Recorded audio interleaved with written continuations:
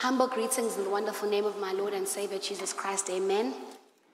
Greeting every pastor, the 70, the leadership of the church, in Jesus' name. It's good to see you, amen. I know we all thought we were going to be seeing each other next week, but as the Lord would have it, here we are, amen. So we are to make the best of it according to our ability, and really just bask under the light of the salvation that the Lord has provided for us through the platform that he has prepared. I am going to be going through the second portion of religiosity versus spirituality, which was a presentation that was introduced last month by Pastor Sbia, whereby we were taken in through the introduction of the theme and the topic, using various examples just to be able to bring us into the mind and the idea. If you remember correctly, we had Ubaba Umajola, who had to make his pick out of 3 bottles, amen? A dirty one outside, clean inside, a dirty one inside and dirty outside, and the third one was clean inside but dirty. Okay, what was the mind, or where were we being channeled? We're being channeled towards understanding what spirituality is in the expectation that the Lord has of us, versus what religion is and how many people come under the banner of salvation thinking that they're in pursuit of a relationship with the Lord, but in essence are having a religious experience outside of Christ. Amen? So today we're going to be looking at it in a more in-depth analysis, looking at religiosity as a spirit, how or where does it come from, and how does it operate today. We will remember that initially when we were having the presentation by Musbia rendered, that we had pictures where we would have a very overt satanic movement, where we'd have people that are either in Gothic clothing, Gothic meaning all black, with the nails, with the horns. They were very expressive in that they were God haters. Do you remember those images? Then we saw a refined change and look, whereby they were no longer tattooed so much, but they were moving towards a very simplistic and conservative look, such that a priest in the Church of Satan would present himself in a suit, just like our pastors would present themselves in a suit on a Sunday. And we learned there that with the change in time, the satanic devices and strategies also evolve. Why? Because he's the one that masquerades as an angel of light.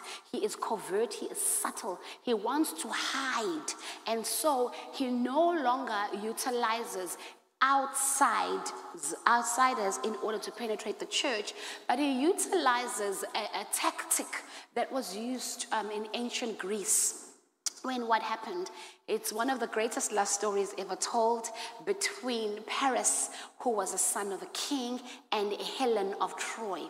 Now, these were 2 superpowers of the time, and these 2 superpowers at the time were threats to each other. We all understand in ancient history that a power or a kingdom was established by colonization. So these 2 powers, okay, were in conflict such that they knew that if ever one was to go against the other, they'd have a very mean fight, which would take a lot of years.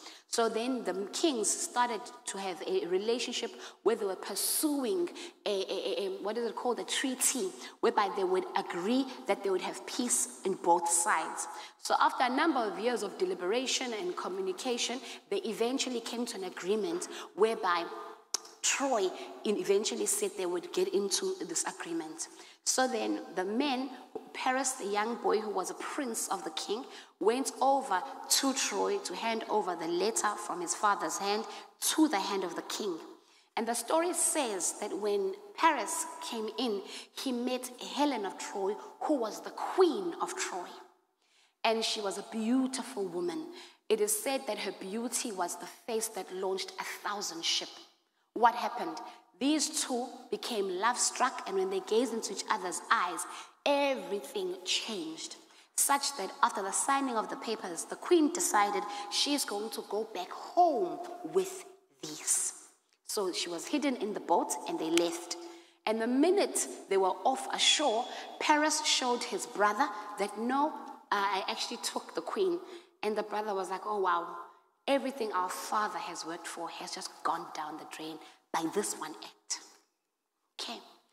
They got ashore, and of course, all the way back, Helen of Troy was found missing, and the king knew who had taken the queen. Then, literally, all hell broke loose. So, one of the greatest wars took place. That is why she's called Helen of Troy, the face that launched 1,000 ships. Why? Because this king, with his allies, all marched against them to go and fight and pursue and kill and conquer. Now, it is said that because these men in this city or king was a very strong kingdom that fought to make sure that they had high walls to fortify themselves and to barricade so that the enemy cannot come in and penetrate. And even though Troy was trying to come in and penetrate the city, they would fight relentlessly, but no movement was taking place, such that the king, with his allies, decided to change his strategy. They decided, we cannot come in unless they allow us to come in. So they made as if they were going to retreat, and then they offered a peace offering. So what they did is they built a wooden horse, very big, and they placed it outside of the city gate. Then they took their ships and they looked like they were sailing off. What they did is, with this wooden horse, they actually placed soldiers inside the horse, and they left it out there. And after a number of days whereby they were deliberating whether they should open the gates and take this horse or not, they end up thinking, hey, you know what, maybe this is just a peace offering and these people have left off, we might as well bring it in. So when they opened their gates and took in the horse, they looked at it, did not understand what it was about, and left it right there in the city. And the story goes that when night fell and everybody was asleep, the soldiers that were inside the horse started to undo the planks of the horse and came out, and they set the entire city ablaze in the night.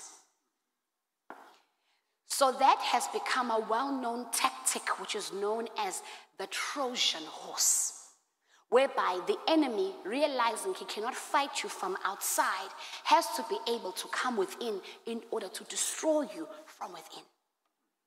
Now, the spirit of religion works in the same way, because it is a spirit that operates within the church through children of God that by all means love the Lord.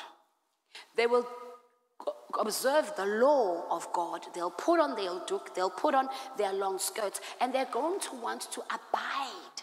But the problem here is that when you take the word of God as a law and you neglect the spirit of the letter, there you find religion. Amen. So as we are going to be opening, we are going to open with Matthew chapter 3 verse 7, which reads as follows. But when he saw many of the Pharisees and the Sadducees coming to his baptism, he said to them, brood of vipers, who warned you to flee from the wrath to come? But when he saw, he who? This is John the Baptist, the one that it was written about in the book of Isaiah chapter 40 verse 3, that he will be the voice of one crying out in the wilderness, make straight the way for the Lord. He was a forerunner of Christ. He was a prophet. He walked in a level and a rank that is high, such that the Lord says of him, there is no one greater than John. So he walked in a high level of discernment. He walked around in camel's hair, ate locusts and honey, and he lived in the wilderness. And he would preach and do what? He would baptize all of those who would come for repentance. Now his radius or influence was so great that he did not need to move from his locality, but people would come to him in order that they might be able to gain his repentance. Now, John was very peculiar. In his discernment, he was not apologetic, and he certainly was not tactful. he would say it as it is.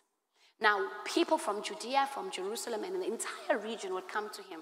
And on this particular day, you find the same account in Mark, as well as Luke, as well as John, that speaks of what happened. So there he is, John, baptizing people as per usual. And all of a sudden, the first front row come to him. Who are these? These are the Pharisees. These are the Sadducees. You must understand that there are three groupings: the Sadducees, the Pharisees, and the Essenes. These were the major religious groups that were the lawgivers, the scribes. These are the men that were the preservers of the law and that had the rights under the Levitical law to do and keep the ordinances of God. They wore particular attire. They had phylacteries. A phylactery is what? A phylactery is a box which had the word of God written in it. And they would put those phylacteries on their foreheads and tie them. Why? Because they wanted people to see that they lived according to the word of God. Now, the issue that these people had is that inasmuch as they were well versed in the law, inasmuch as they were judgmental and had the opportunity to decide who died and who lived, these people failed in that the word was always outside of them and never made its way inside of them. So when they were coming, the Pharisees and the Sadducees coming to the baptism, it's good news, right? Because it means they've come to a place of recognizing and understanding that they are not in right standing with the Lord. But there's John, calling out unto them, "You brood of vipers, who has warned you that you should flee from the coming wrath?" How, John? Isn't the purpose of baptism so that people can repent? Why would you insult them? Why would you speak about them in this manner that would discourage them and the onlookers? Now, discernment allows you to read the heart of a man as opposed to the action and the words of a man. When God sent Samuel to go and anoint David, he says these words, "I have found a man that is after mine own heart." Everyone expected a man. All his brothers had the right height. They had the face of kings. They looked like they could fight, and they looked like leaders. But God said to Samuel, "None of them are the one. Do not sit down up until he comes." The minute David walks in, he says, "Arise, anoint him. He is the one." What made David peculiar? His heart. So John, being a prophet, the same prophet that was able to discern when Christ came, when onlookers saw a man walking to the river, he says, "Behold the Lamb." Why? Because his spiritual perception and vision was so sharp and accurate that he was able to see things that men could not physically see and touch. Such that he would speak things that seemed like they were opposite to what people expected. Why? Because he carried the very heart of God, because he was a prophet. Remember Amos 3:7, "I'll do nothing except that I let it know to my servants, the prophets." So he carries the heart, and therefore he has the ability to discern. He has inside of him a sift, a filter, to not look at the outward apparel, the outward words, but to look according to the way in which God looks and judges. And then he speaks these words, "Brood of vipers." Now, what is a viper? A viper is part of the family of snakes, most dangerous and most poisonous. They grow from anything between 25 centimeters, which is almost the size of a ruler, to about 3 meters. Now, these snakes have what we call fangs, meaning they are not like spitting cobras where they spit at you, but they need to come physically to you in order to bite you. Now, when they bite you, they release outside of them venom that will kill you in under 3 minutes dead. And what do? When they bite into you, they have to flee and go into water in order to what? To take off the toxicity in it and return so that they may be able to watch and wait for their prey to die and for the poison to come out of them before they are able to consume you. So John is saying, you hypocrites, you poisonous snakes, who go and do what? Place burdens that are heavy, that even your forefathers and you yourself cannot carry on others. And now that you've taken off your poison on your prey, you are coming into this water to what off? To cool off, lest you die. He's saying, I am here because I'm a forerunner of grace and truth which will come through Christ. And you know that now your time is short. And if Christ arrives, your era and your time of rulership is going to end. So you're not here to repent, but you are here to make as if you are part of this so that you can gain an audience. So John is speaking to them so that the onlookers cannot be confused. He's speaking to them so that it can be indeed revealed what it is that they are here for. In John chapter 1, I think 19, we hear that discourse there taking place whereby they start interrogating John as to who are you and why are you here? 19. Now this is the testimony of John when the Jews sent priests and Levites from Jerusalem to ask him, who are you? He confessed and did not deny, but confessed, I am not the Christ. Then 24, he says, now those who were sent were from the Pharisees, and they asked him, saying, why then do you baptize if you are not the Christ, nor Elijah, nor the prophet? John answered them, saying, I baptize with water, but there stands one among you whom you do not know, it is he who coming after me is preferred before me, whose sandal strap I am not worthy to loose. These things were done in Bethbara, beyond the Jordan, where John was baptizing. So here, John, the gospel, tells us of the intimate conversation that reveals that which John the Baptist was actually complaining about. They were not there of their own will. Why were they there? They were there because they were sent by who? By those in higher authority. They were there to check out the competition, to be able to what? To rightly divide the word, because they knew a Messiah was coming. And that's why they're saying, who are you? Are you him? Meaning they were Pharisees, they were the law keepers, but they did not have the discernment to be able what? To recognize the times. Luke 12:56.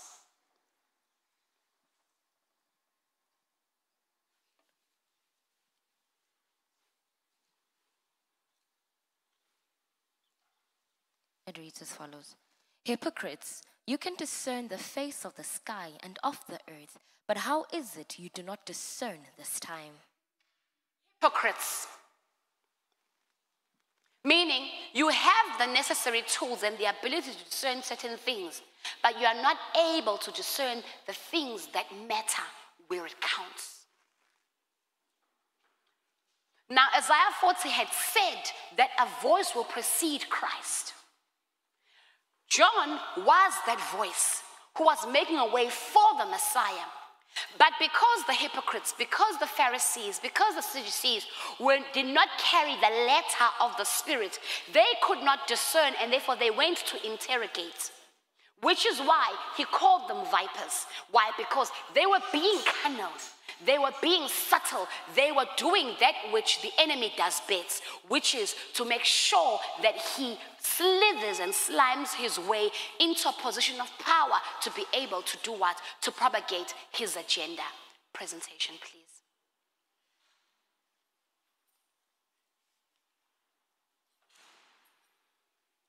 Spirituality.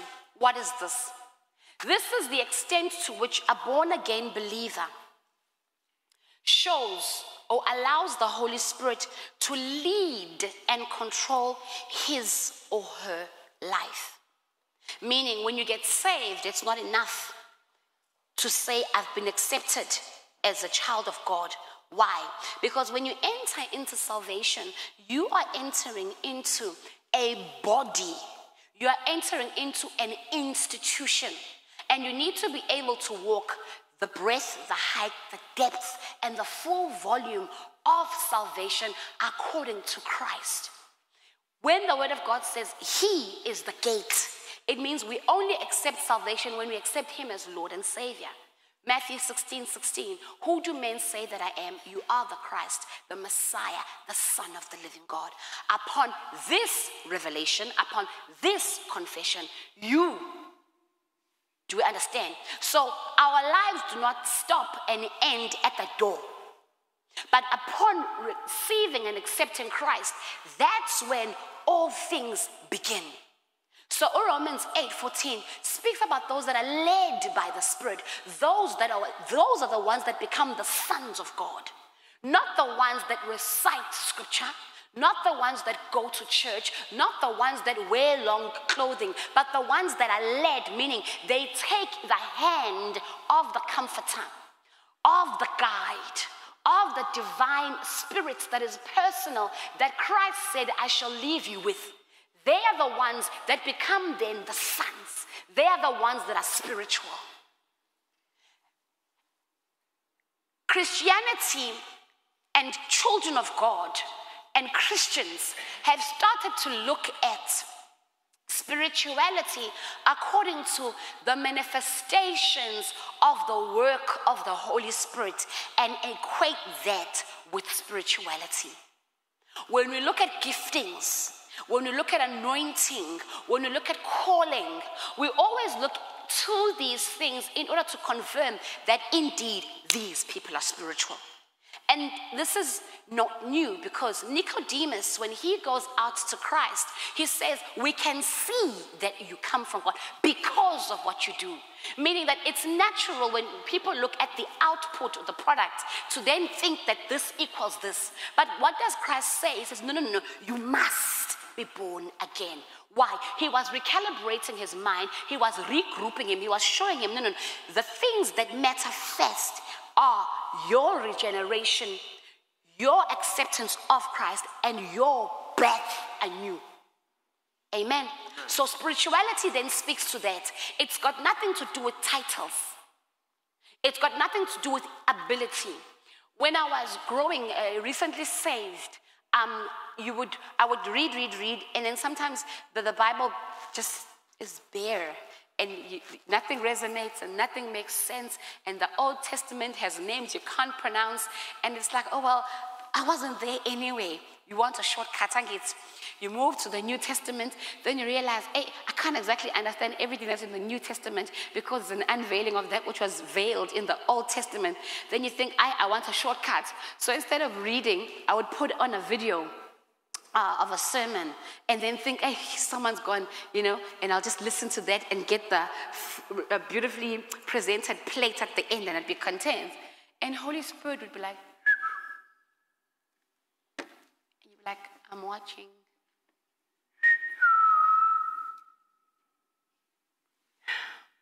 Yes,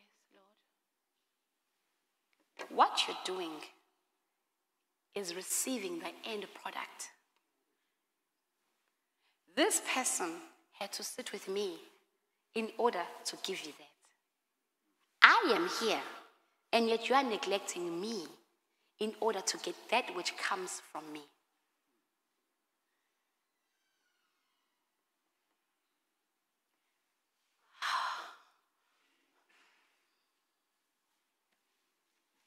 You go back to the book, and it's tiring to read. And sometimes it doesn't make sense to read. And sometimes the voice of God can just be very annoying because you think you've met the standard, then he takes it one bar up. And you think you've met the standard, and he takes it one bar up. The example Pastor Sbe was saying, when you do the word, that you're walking in this way, the word will say, walk straight. The word forces you to do this. But the word doesn't pick you up. and put you in course. You have to make that decision.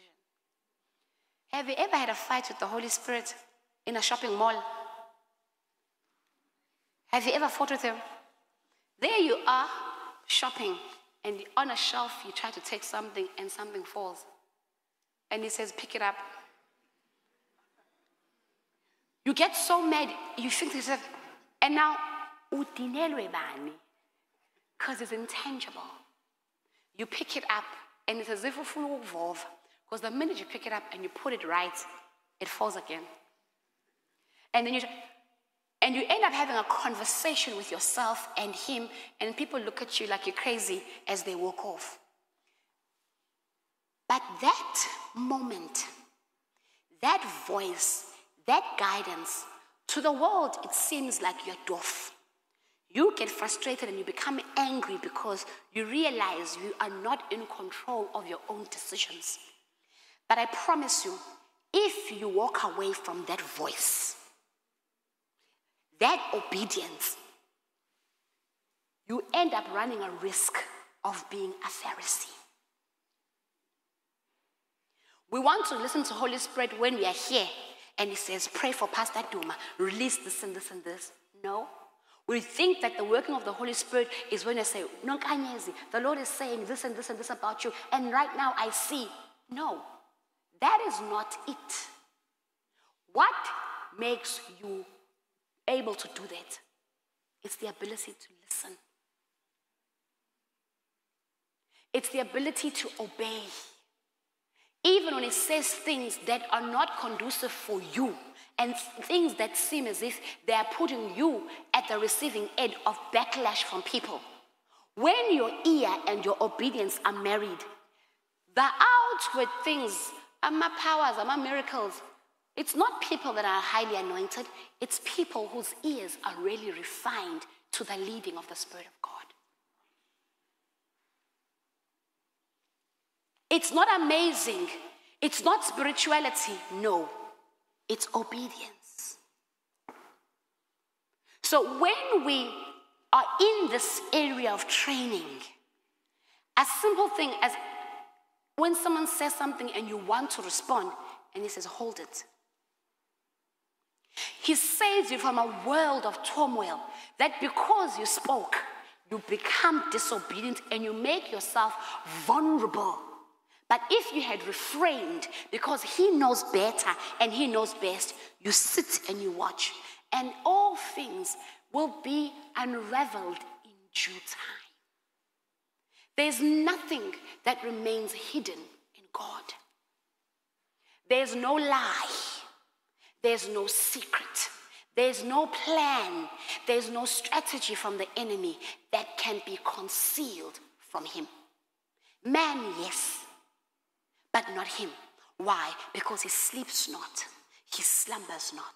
He's able to hear secret conversations in closets and spaces where you don't have access.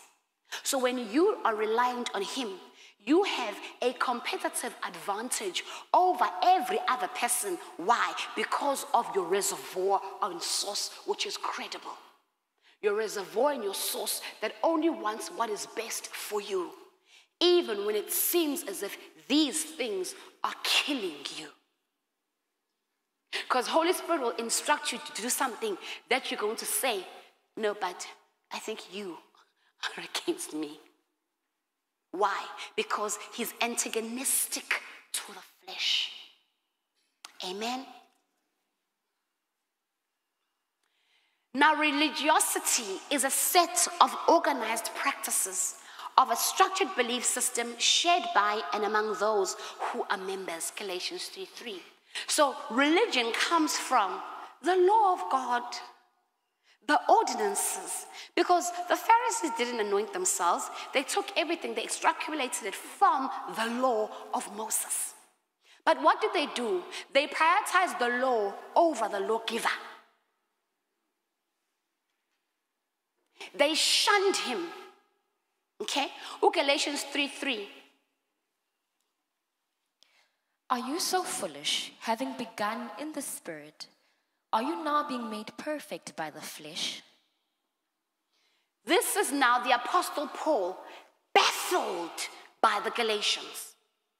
He's gone, he's preached, they've accepted the Lord as Christ crucified.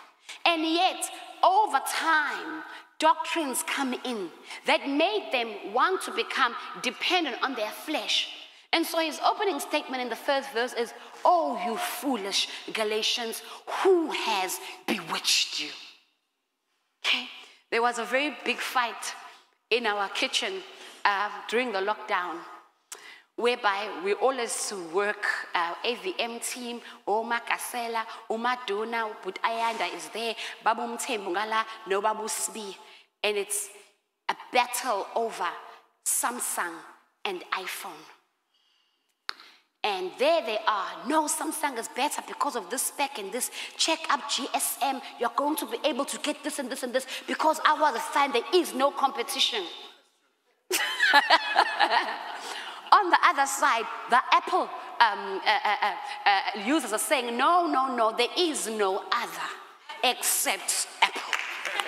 And they're saying that, Samsung or Guava votes because it has access from every range, but Apple doesn't compromise. They know who their markets are and they won't go down. And this debate is going back and forth, Then Babu Mtembu, who had an Apple phone, he was the one that wanted to migrate over to Samsung. So he was leaning towards their argument. So I could see him doing some floor crossing, moving over to this side. Technical, dimensions, phone, clarity, megapixels, and so forth and so forth. And I said, "You foolish Galatian, who has bewitched you?" Having started by grace, why would you then think that you are going to win by works of the flesh? Amen. So he was in that predicament, Paul, to say, but you've got this. You didn't have to work and labor. It was God, Christ, who came through and bought your salvation. He purchased you the high price. He purchased you with his blood. Why then do you think you need to revert back to the law? Because the law was the shadow of the things to come. And that is what religion is. Having received grace and a free pass to do all things, and all of a sudden thinking, well,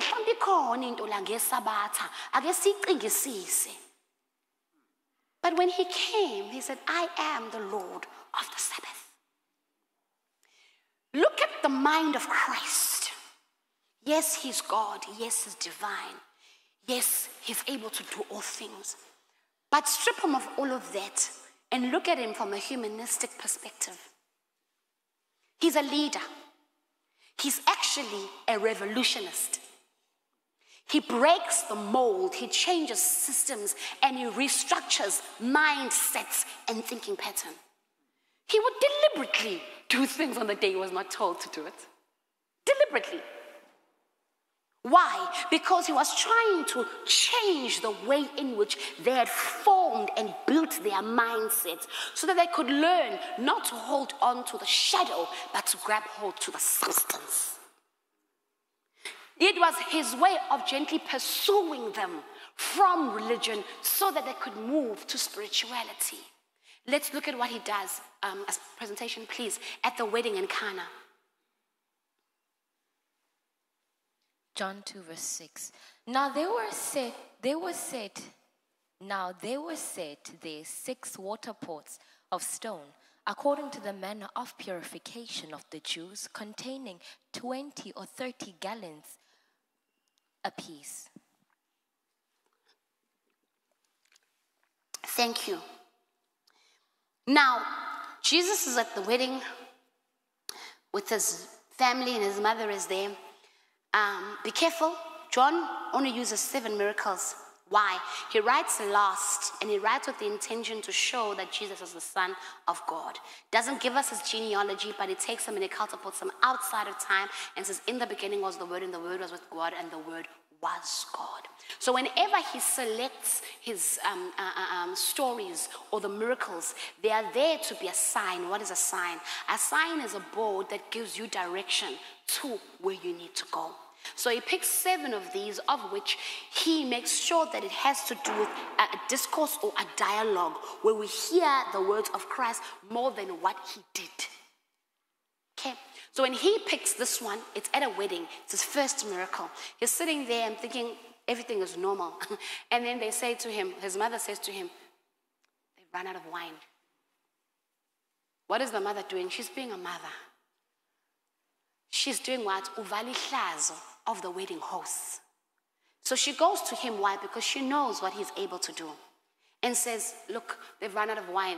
And Jesus probably thinking, oh, he says, woman, like, it's got nothing to do with me. I wasn't part of the planning committee. It's not my wedding. So, and she says to the disciples, do whatever he tells you. She's being a mother. Who's getting part or win? Jesus, you may be, but the one that's going to decide what's going to happen here. So Jesus then says, take out the jars for purification. What? These jars would stand by the door. Anyone who would walk in, they would wash their hands and leave their dirt inside. He's not saying go and take umpongolo so then put wine, which is what anyone would want to do. But he says, no, take those stone jars and put water in it. How are you going to say we must make wine? What were they there for?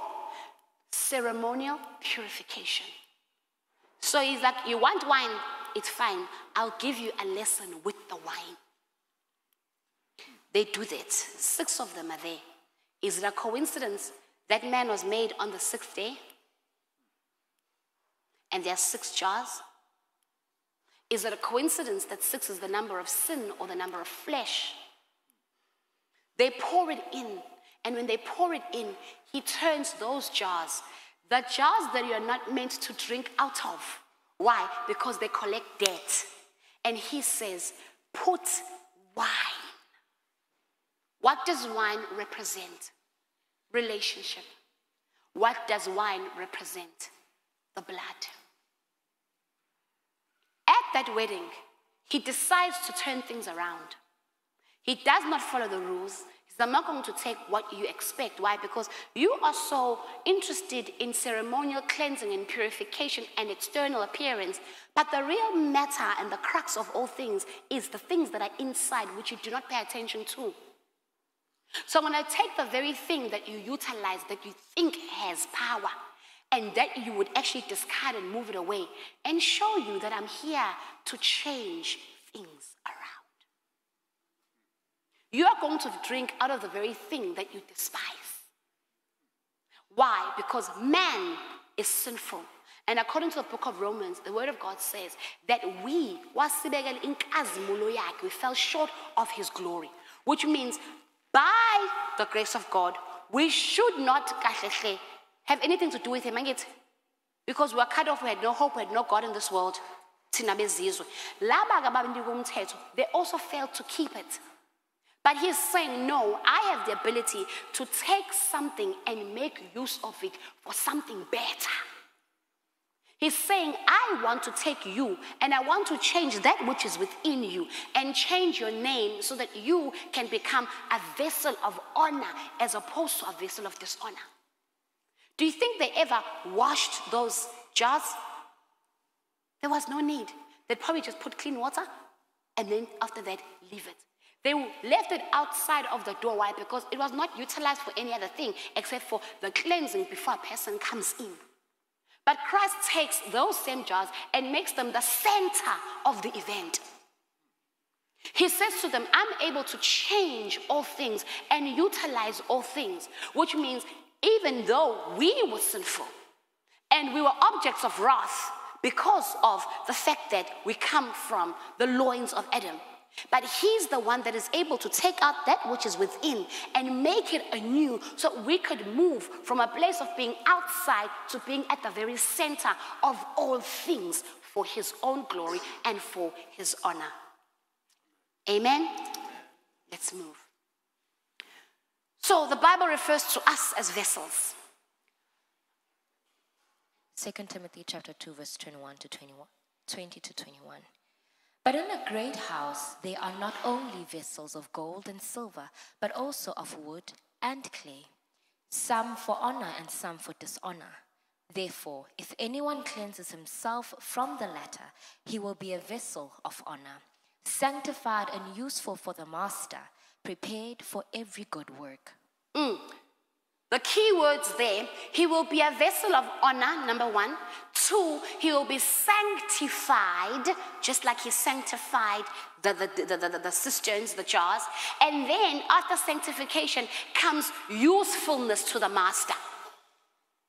To do what? To do every good work. Now, these lessons that he was placing before them was to try to win over even the Pharisees. Because the Pharisees were well-meaning. They were a very well-meaning group. They wanted to keep the law. They wanted to ensure that there's strictness and there's obedience to the law. But the issue is they were exempt from it. Meaning you could do everything that they preached, but you could not do as they did. Are we together? So now Christ is saying there is a better way where your name can change so that you become a vessel that will bring honor and be able to do every good work that he has prepared for us to be able to do. Now the question is, where are we meant to do the work? How are we meant to do the work? Amen? Now a vessel is a bowl and a container that keeps substance. Yes? It's important that the part of the vessel is the inside part, because that's the one that carries all things. That part is what comes into contact with the content of the vessel, what it is carrying. Understood? Okay. Now we are always ensure that we wash our cups and dishes in order to prevent dirt from contaminating the content within. And so is the process of our salvation. We want to eat out of this dish, want to be able to be healthy and not have any contamination in it. So what does God want? He wants the cleaning of the inside more than the outside. We focus on the outside, and the Pharisees focus on the outside, and they neglect the inside. And that is what religion is. Ensuring that they are praying in the marketplace publicly. Ensuring that they keep the tithe, the dill, the mint, according to it. But are they doing it with the intention of pleasing God the Father? Or are they doing it in order to be able to tick off the list? We see you are zealous and you come to church every week. And we see that you get here before everybody else. The question is, why are you doing it? We see that you give towards every need in the house of the Lord. But the question is, why are you doing it? Remember the frustration? You learn you have to give, then you give. Then the bar is raised. Why are you giving?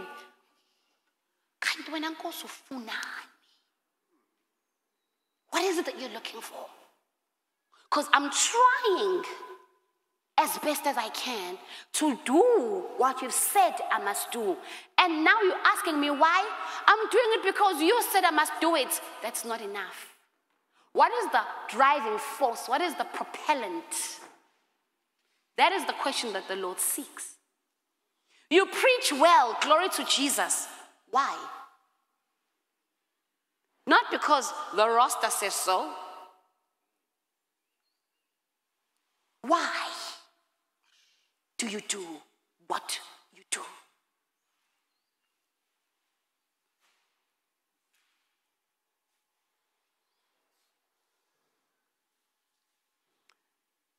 When we are saved, we understand the order of salvation, the 9 steps that speak from election, justification, conversion, all the way to glorification. That is the stuff that happens in between. And yet, from the time you say, yes, Lord, at the gate, to the time you are glorified and you'll be able to be taken up back to him. Okay? We're looking at the filling of the sandwich now.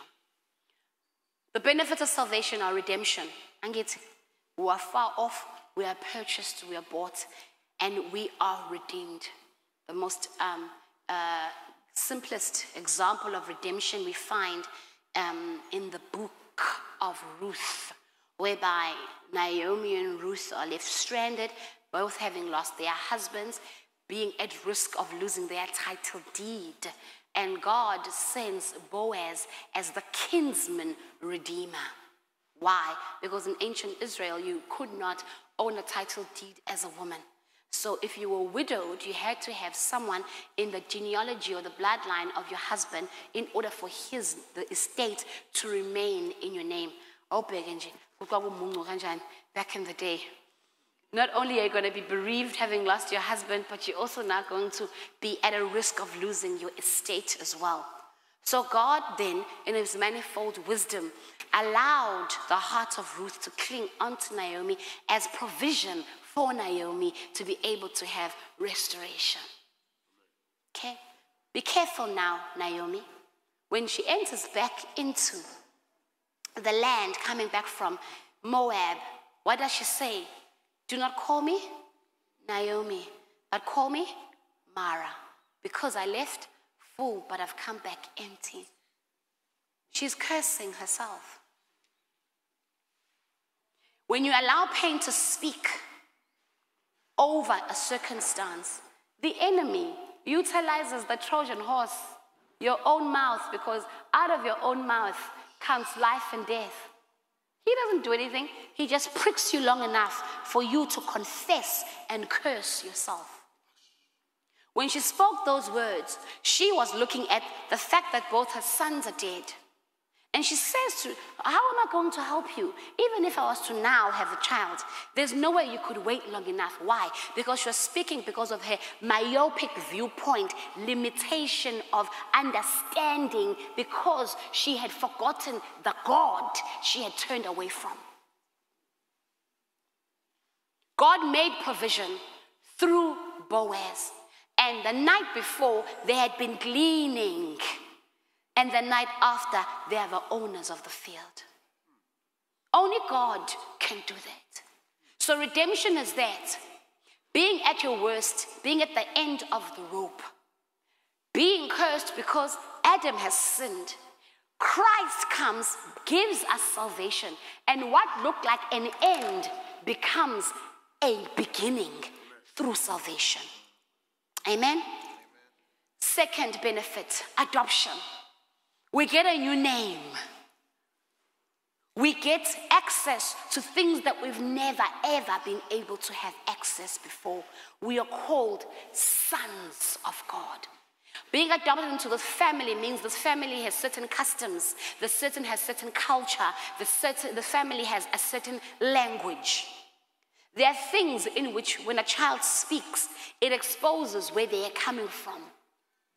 When a child speaks, and is not able to recognize authority, you are able to see that this person came from a family that has not had a nuclear structure, where they have a male authority and a female authority, and they do not understand the economy of a family and how it is run. So Holy Spirit helps you to move beyond the offense of the child, to go back to the propellant, which is the home and the background. And then it changes things. Your perspective first, then the perspective of the child. Then the child gets adopted and then starts to learn that Ubaba is called Ubaba because he's the head of the house. And Ubaba must have food brought about by a tray. Why? Because it's teaching you headship. Do you understand? By the time the child comes here to the pastor, why? Because through the adoption, they change the family values and the way in which they learn. They become accustomed, and that is what is expected of us. When we speak anyhow and we come into the word of God, the word says, let there not be coarse joking amongst you, but speak to each other in spiritual psalms and hymns. Speak things only that will edify the next person. So we have to learn a new tongue here. In the world, when someone hurts you, you hurt them back. But here the word of God says, no, you forgive. There's a recalibration of the mind. The system is changed. Everything about this place is strange. Everything about this place makes it seem as if you must be the doormat. Why? Because if you want to speak for yourself, he doesn't have an opportunity to speak for you. But if you will remain silent and be still, then you give him an opportunity to speak on your behalf. Sanctification. This is now the sanctification that comes through the word. Jesus Christ, when he makes his prayer to the Father, preparing for his departure, he says, sanctify them with your truth. Your word is the truth. Meaning every portion and part of our lives needs to be sanctified so that it can be according to what the word of God says. 17:17. Everything that the word of God says and not necessarily what we think.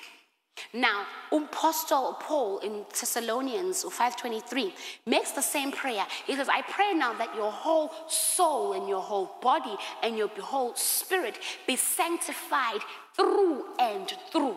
What does he mean? He says, yes, you might be spiritual beings and you might be able to think that spirituality is about perceiving things that are spiritual, but you need to be balanced as an individual. Okay, that's why he speaks to the tripartite being, okay? The soul, the body, and the spirit, okay? Because we are a spirit, we have a soul, and we live in the body. We are the exact we are similar to our God the Father, who also is a tripartite being. We've got the Father, got the Son, and got the Holy Spirit. So we find this triology bringing about balance. Now he says two are better than one, and then people are able to be espoused.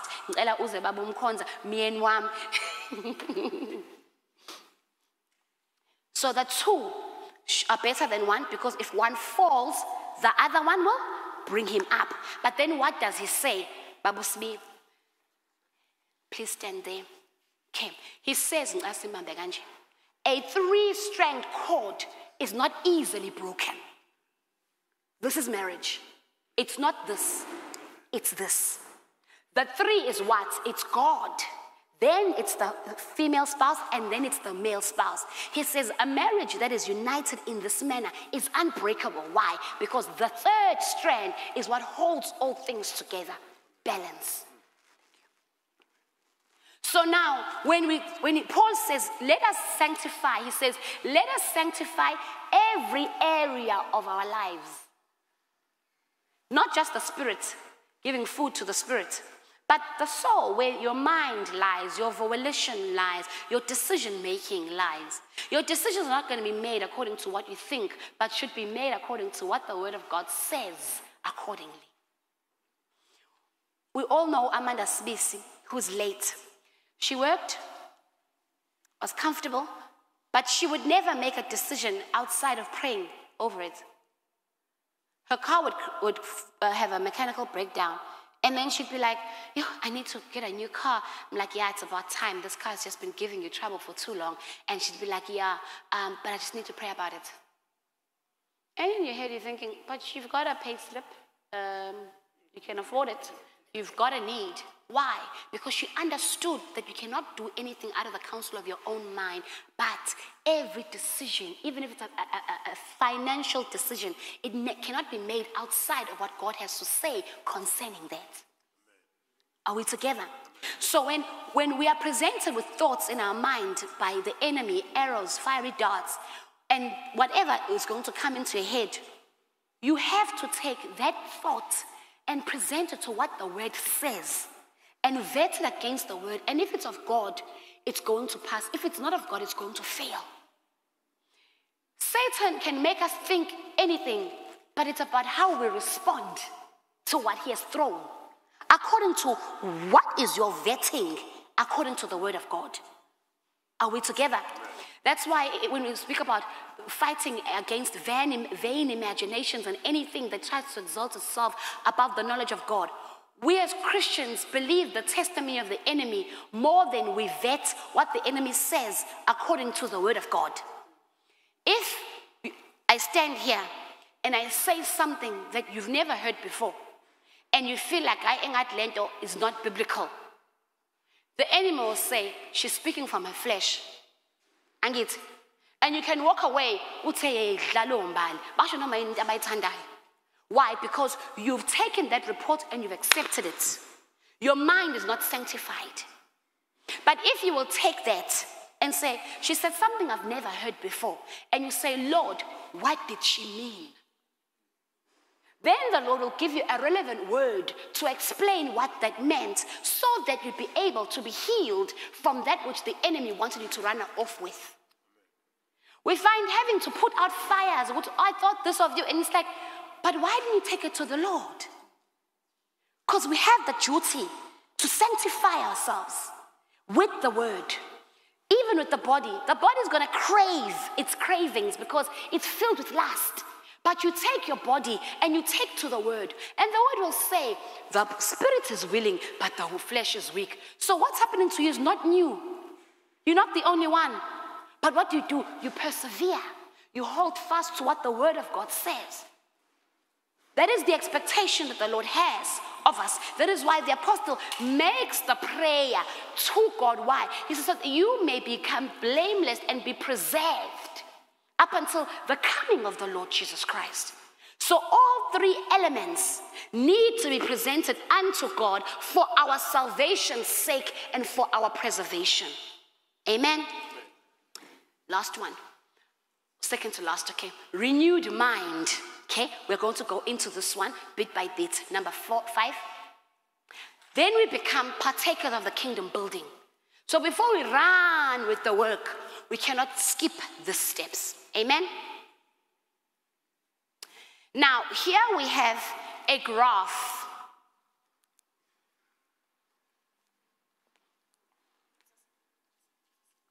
Okay, thank you.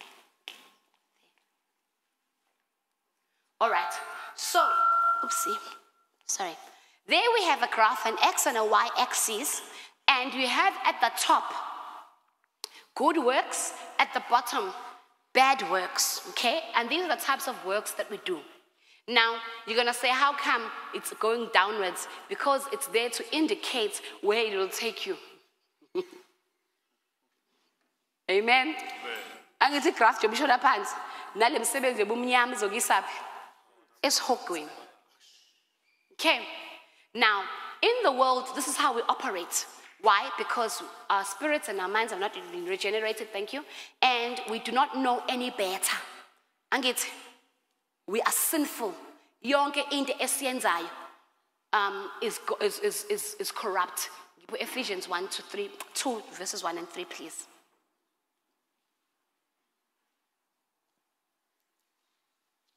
Ephesians chapter 2 verse 1. And you he made alive, who were dead in trespasses and sins. Was dead in trespass and sins? Us, okay? That is who we are. We were dead in trespass and in sins, hence the evil works. In which you once walked according to the course of this world, according to the prince of the power of the air, the spirit who now works in the sons of disobedience. Who is the author? It's Satan, the prince of the power of the air, and it's his spirit that works inside. Remember, we're talking about vessels and we're talking about the content. So the fruit, the evil works, are propelled by the spirit of disobedience who belongs to Satan, who drives us. Verse 3, please. Among whom also we all once conducted ourselves in the lusts of our flesh, fulfilling the desires of the flesh and of the mind, and were by nature children of wrath, just as the others. Thank you. So our graph makes sense now. Angit, we are sons of disobedience because of the spirit of the prince of the power of the air who works within us to do what? For us to actualize his agenda. And so, as we're living in the world, we do things. Bad things, and this is time moving. This is how we are moving. Next. Here we receive salvation. Ephesians 2:10.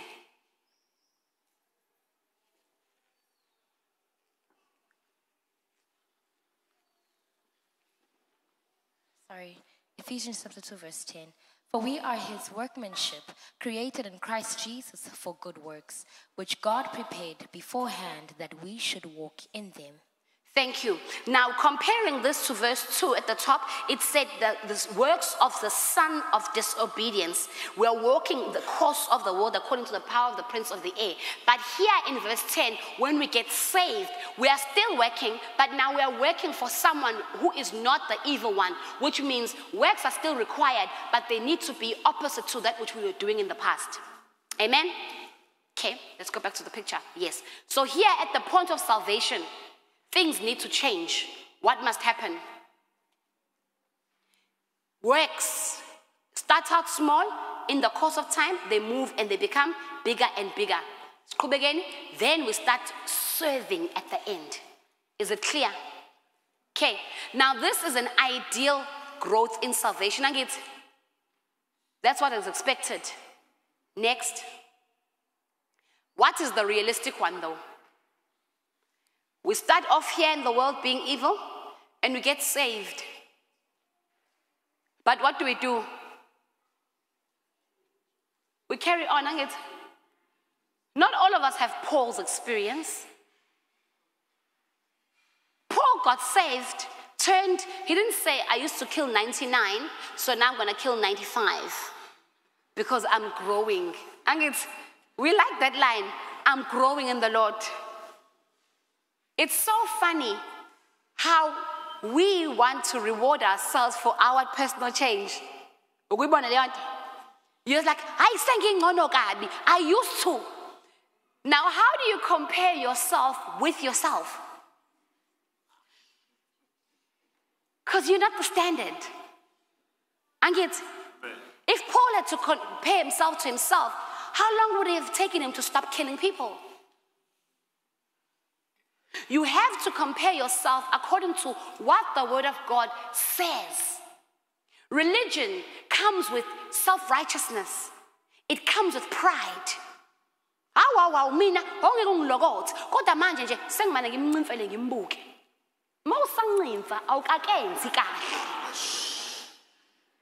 Do you understand?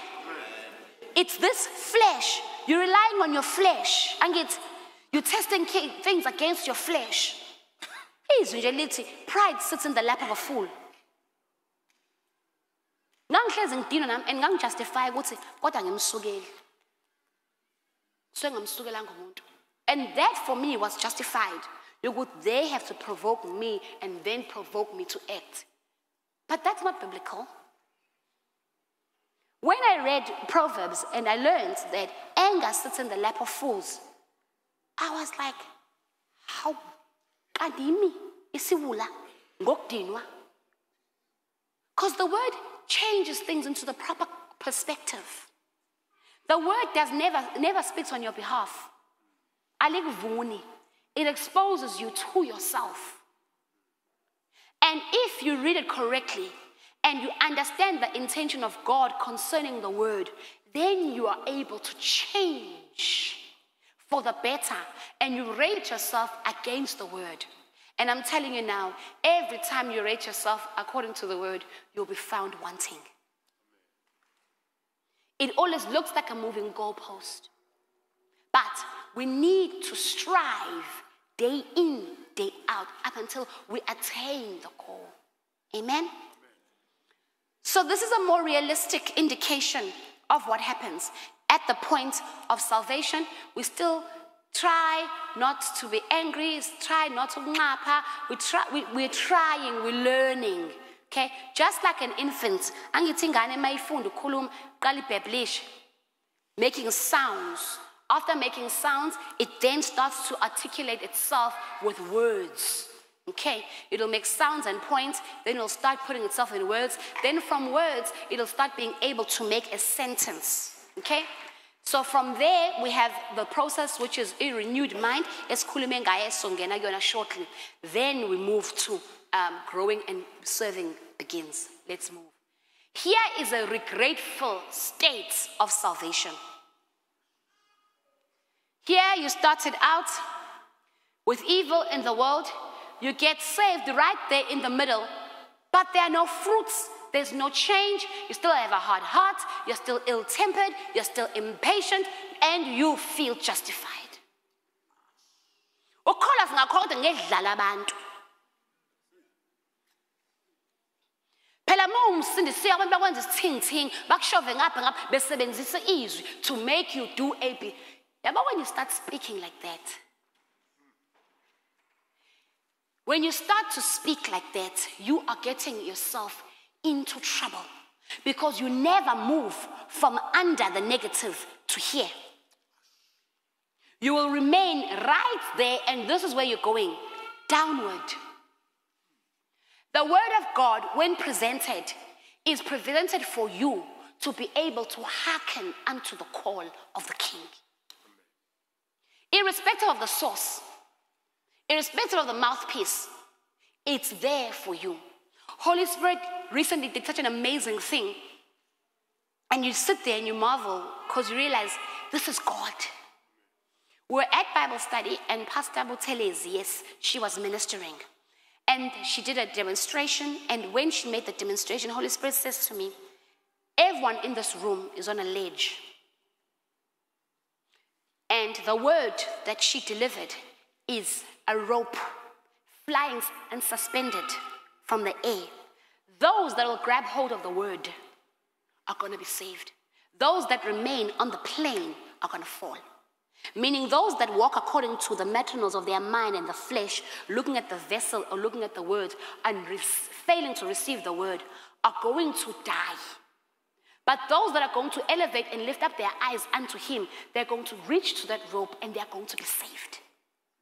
Then he made me call an altar call based on Acts chapter 2, Acts 23, comparing 9 rather, where we compare the response of the onlookers on the day of Pentecost to Peter's explanation. And he says, what then shall we do? They cut it to the heart and say, what shall we do? And he says, be saved, and they got saved. But ngala, when Stephen is preaching, they also get cut to the heart, but their response is different. They gnash their teeth and they do what? They close their ears, they charge at him, and they want to silence the voice. Why? Because they failed to realize the suspended rope.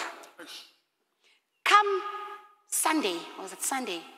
Papa Stasbia is standing at the front and calls Wendy on a stage and asks for an usher's cloth and says, this is the word, the rope, that the Lord is going to thrust where you are to pull you to himself.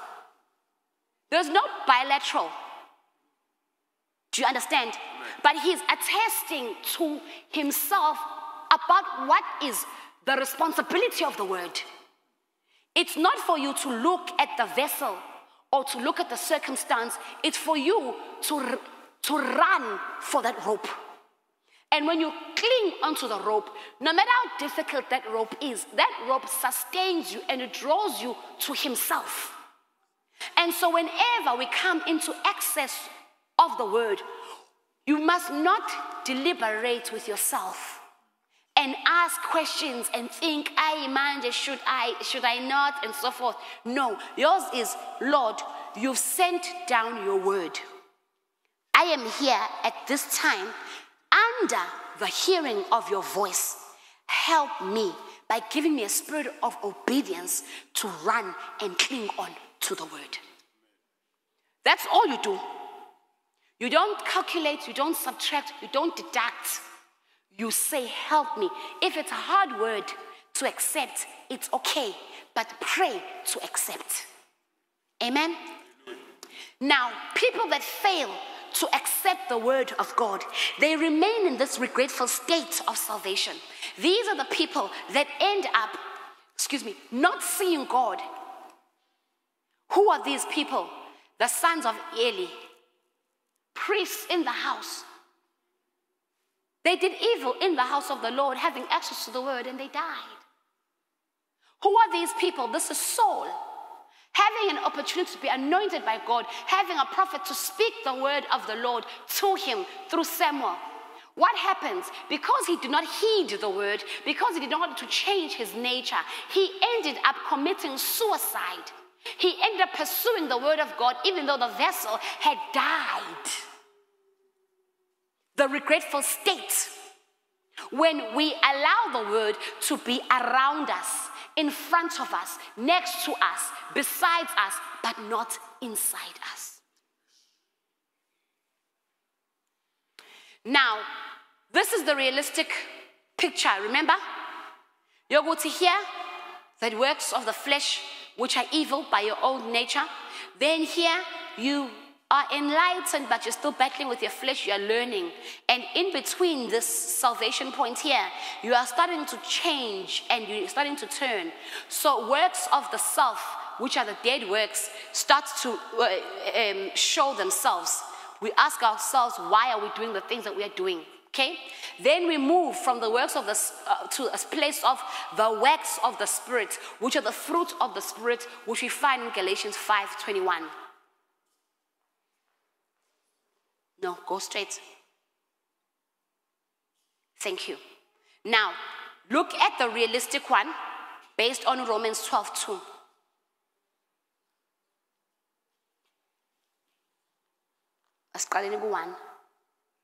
Romans chapter 12, verse 1. I beseech you, therefore, brethren, by the mercies of God, that you present your bodies a living sacrifice, holy, acceptable to God, which is your reasonable service. And do not be conformed to this world, but be transformed by the renewing of your mind, that you may prove what is that good and acceptable and perfect will of God. Thank you. You find here the conformity from the world, which we are charged not to. So we are being told to come out of the world. Then after non-conformity is transformation.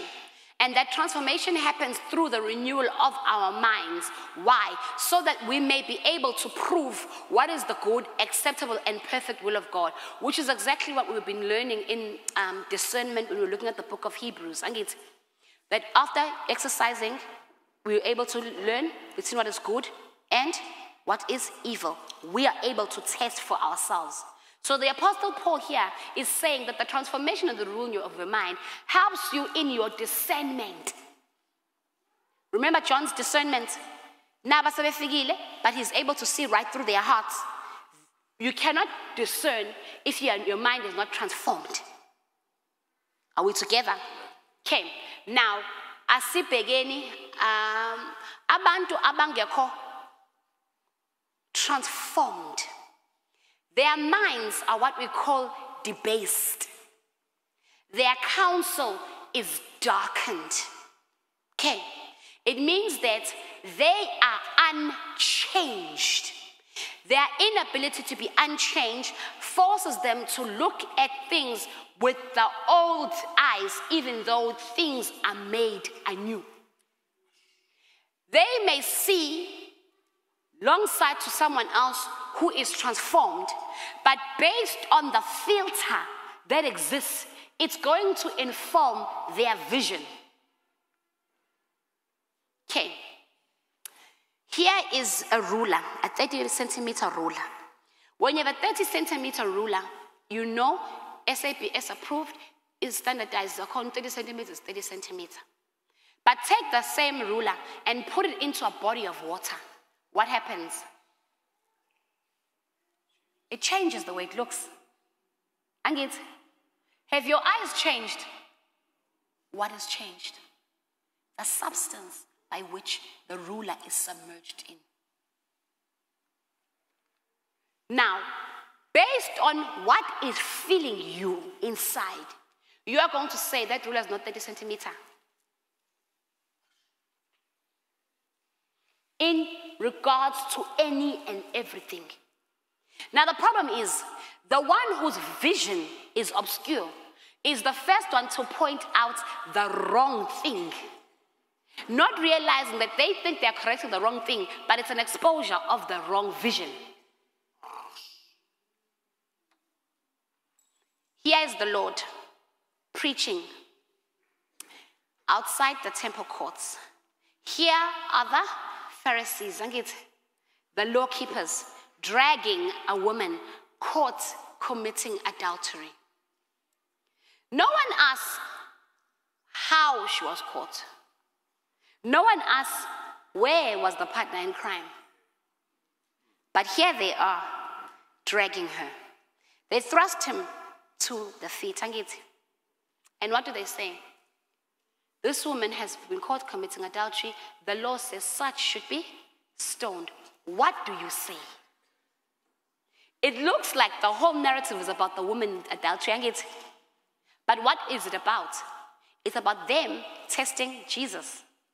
And he, knowing their intention, knowing their hearts. Why? Because he was discerning. He doesn't look at the noise.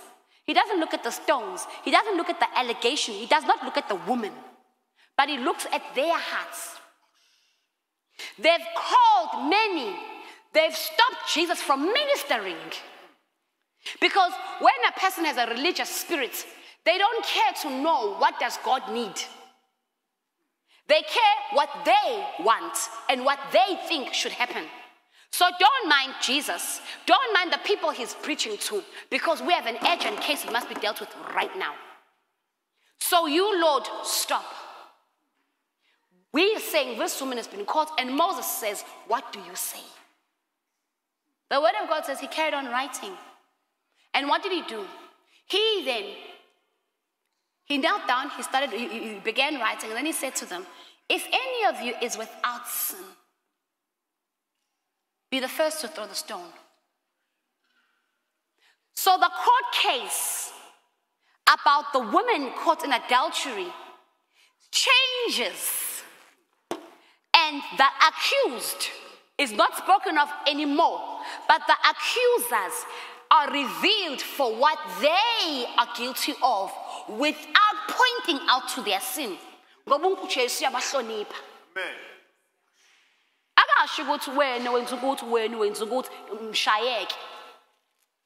He could have. He's omniscient. But he doesn't. He says, you with your unnamed sin. If you don't have it, and I'm wrong, stone her. He exposes them and their wickedness as they're trying to expose the wickedness in somebody else. The story wasn't even about the woman. It was them setting a trap for the Lord. So how many people are used and become victims of circumstance for another agenda that is known to those driving it? Why? Because this religious spirit, this pharisaical spirit, is a hypocritical spirit. It dresses itself as we want to keep the law.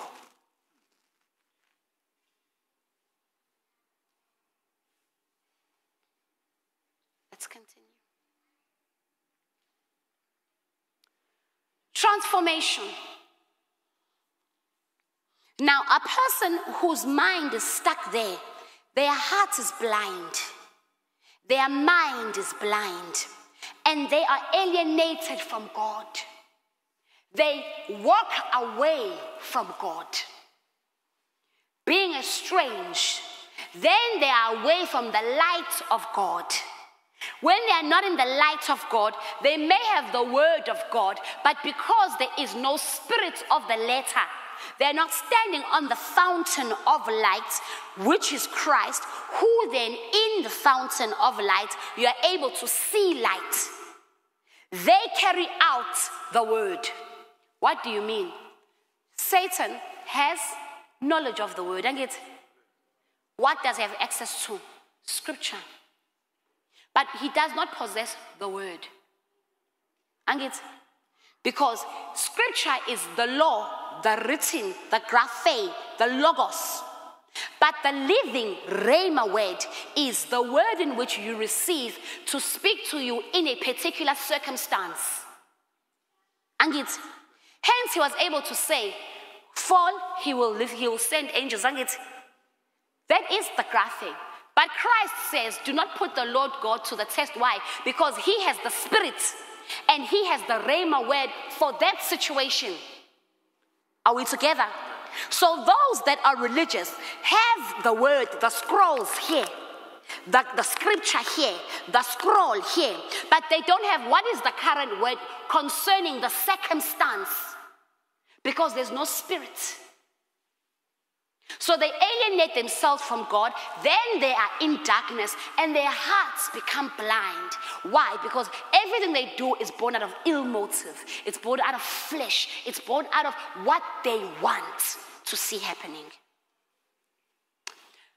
So when we get transformed, the renewal of the mind, the change of the mind, it then comes from the term metamorph, which is to change into another form. Carry on.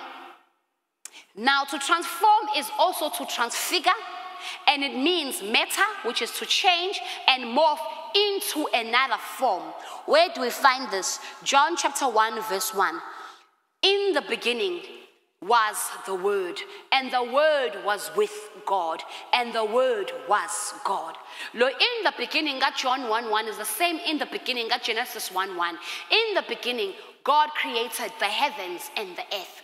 The fact that you have in the beginning is the inception and the commencement of time. So John takes Christ outside of the Gospels and he catapults him fast forward even before the Old Testament, and he puts him just before Genesis 1:1. And he's saying the form of Christ was a form that had never been before, because he was in the beginning. In the beginning, usungenisa iskati. Lo, in the beginning, God created heavens, that is a space. And he created the earth, that is matter.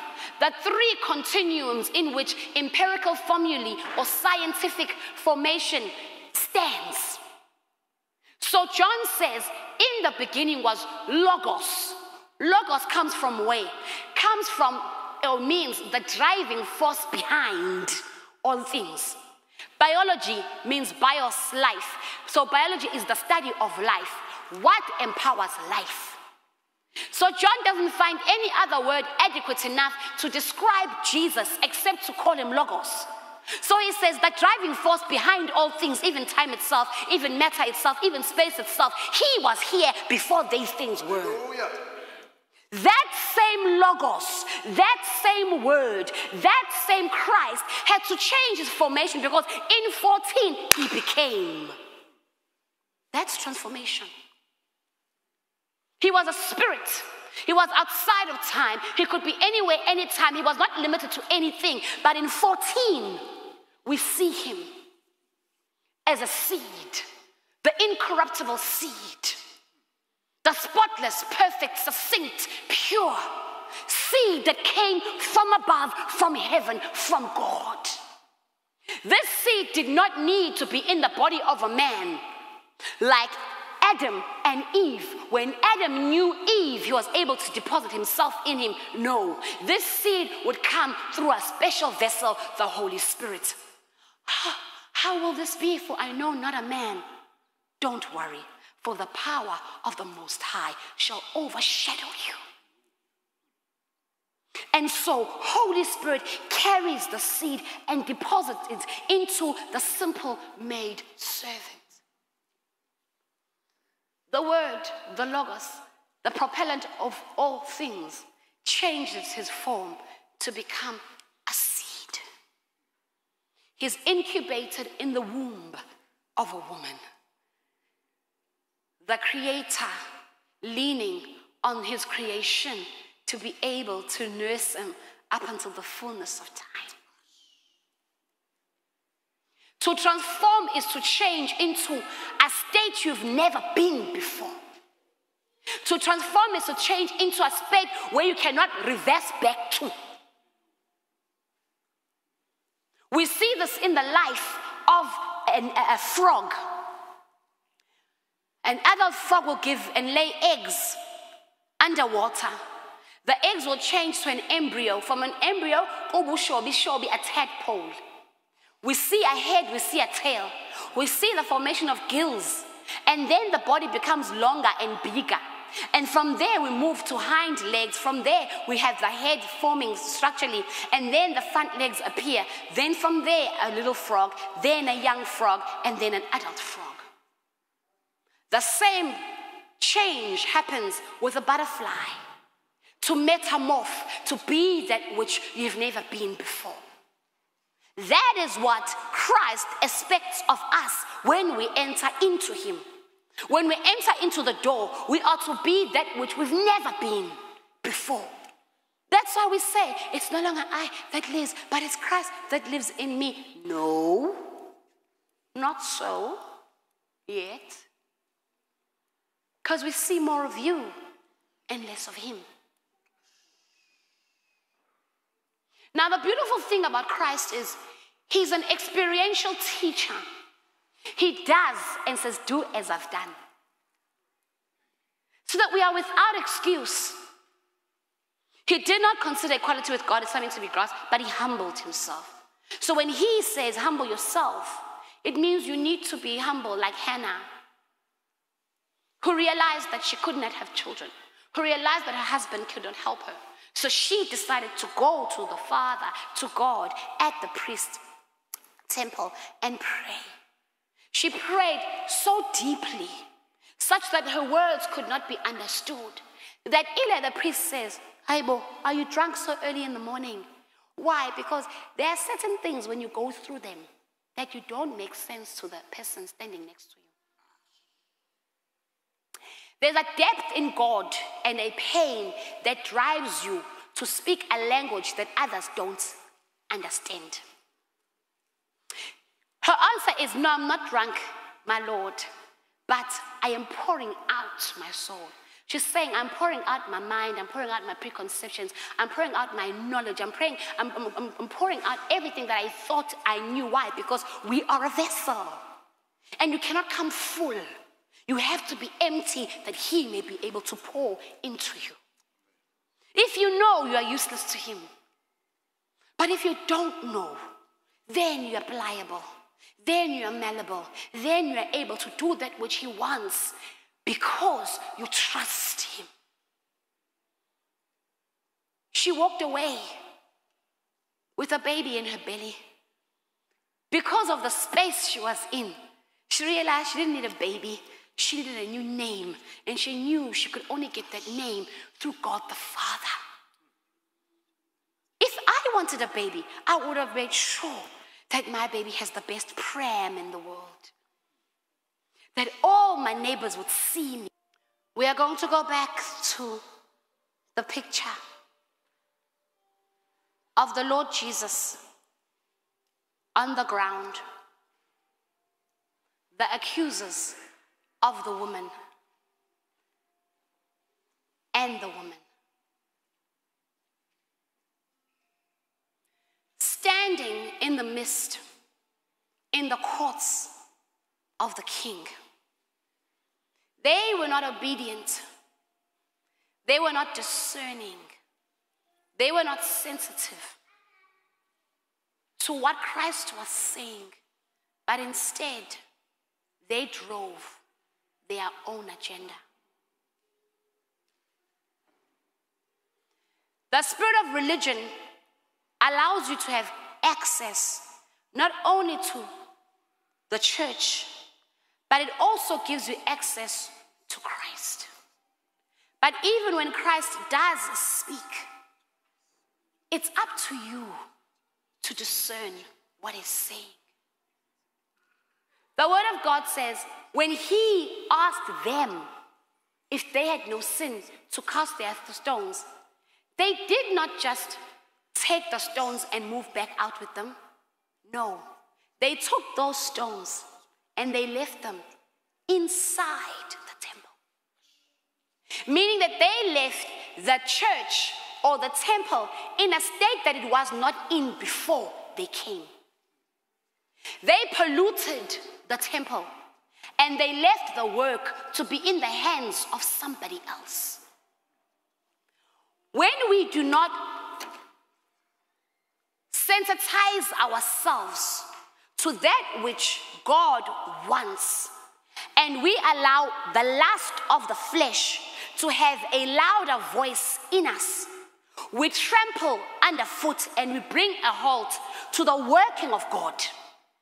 And not only do we damage and stop the work, but we also desecrate the sanctuary. The defilement of the Lord's house is not brought about by diabolic spirits and powers out there, but by the contamination of our own hearts when we refuse to move from the heart of stone to the heart of flesh. Theologians say when Jesus stepped down, he didn't write on sand. Why? Because the temple courts had cobblestones. As he ignored them and carried on writing, Scripture does not say what he was writing. Others infer that he was writing the law of grace, undoing the law that was written on the tablets of stone by Moses. Why? Because grace and truth came with Christ. But the sad thing is, after they left the stones, he had to deal with the woman. When they left the stones, somebody had to clean up. When they left the stones, they did not stop setting traps for the Lord. The state of the stones left in the temple courts was the state of their hearts that they left right there at the feet of Jesus. Had they repented, had they hearkened to the words of Christ, they would have seen what he had said. But because they were so consumed by their own selfish ambitions, by their own dead works, that they carried on taking those stones, no longer to stone the woman committing adultery, but to actually hang Christ on the cross. The hypocrisy that they had as they dragged the woman to Christ is the same hypocrisy that made them accuse Christ of blasphemy, when in actual fact they were the blasphemers. The spirit of hypocrisy comes with pride. Pride does what? It blinds you from yourself. Pride elevates you through self-righteousness. Pride does not allow you to be able to give an opportunity for the Holy Spirit to give you an opportunity to change. Pride says, not I, it is them. Pride inflates you and makes you believe you are greater than what you ought to think of yourself. Pride comes from Satan, who, after being filled with pride, thought he was greater than the Father, such that he moved a third of the angels so that they could do what? Usurp the power of God. Now, if you understand power, you understand that power can never be usurped. Power cannot be snatched. It's not a commodity. It's not tradable. But power is surrendered. If kings go head to head against each other, when the one triumphs over the other, it's the king of that kingdom who has to lift up his head, and he, out of his own mouth, must say, I, sir, meaning I hand over. But Satan thought he could take power from God, and it was no competition, such that the word of God said he remained seated enthroned, but Micaiah went to execute. So what deceived him? Pride. After being judged, he fell. And what happened? Pride told him to dust himself up. Pride told him that he can make himself like the Most High. Pride told him he could make his seat above the throne of God. Pride made him become inflated. So the spirit of religion, the spirit of the Pharisees, the spirit of hypocrisy does not give you an opportunity to look into the mirror, but forces you to look outwardly. This spirit causes you to cross off things that don't resonate with you. This spirit forces you to put Jesus aside and force your own agenda. This spirit makes you and your cause more significant than the law of the house.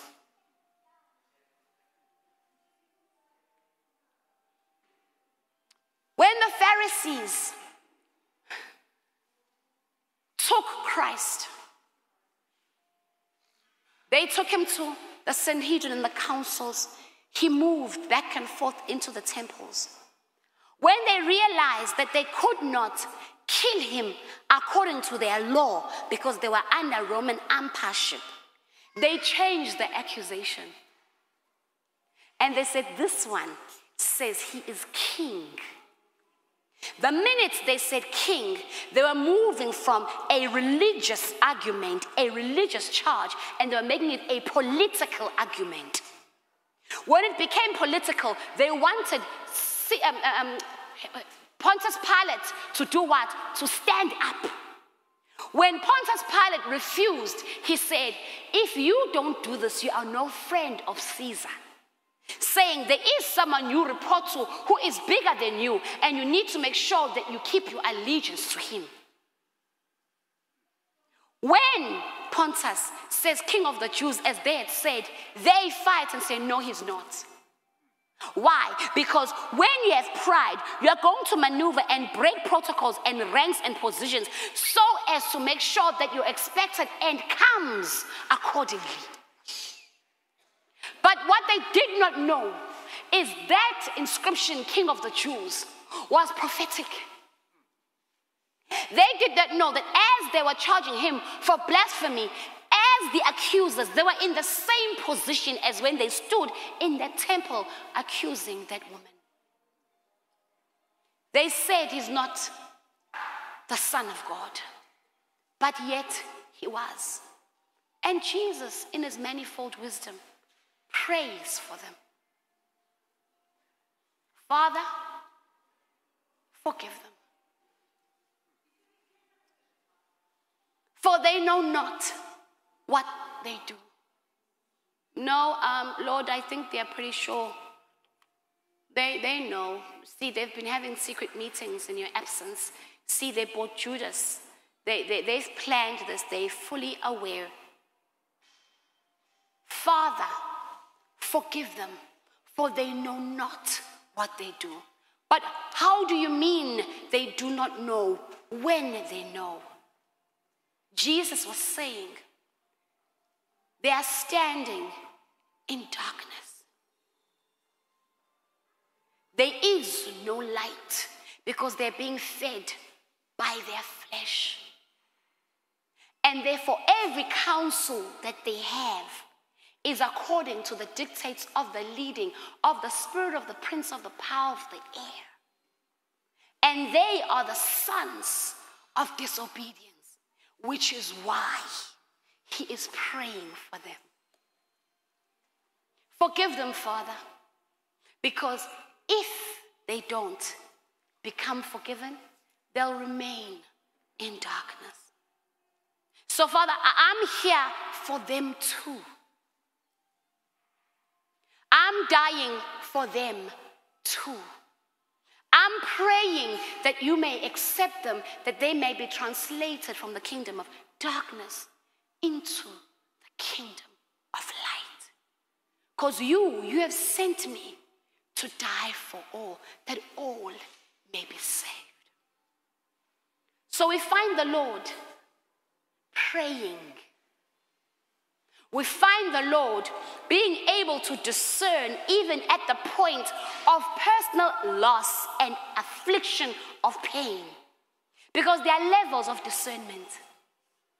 John saw them coming but was not touched by them.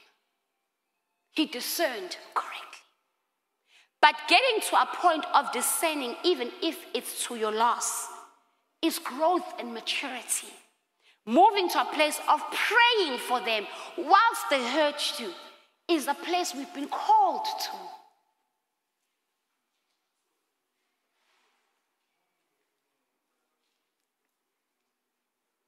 Where are you standing?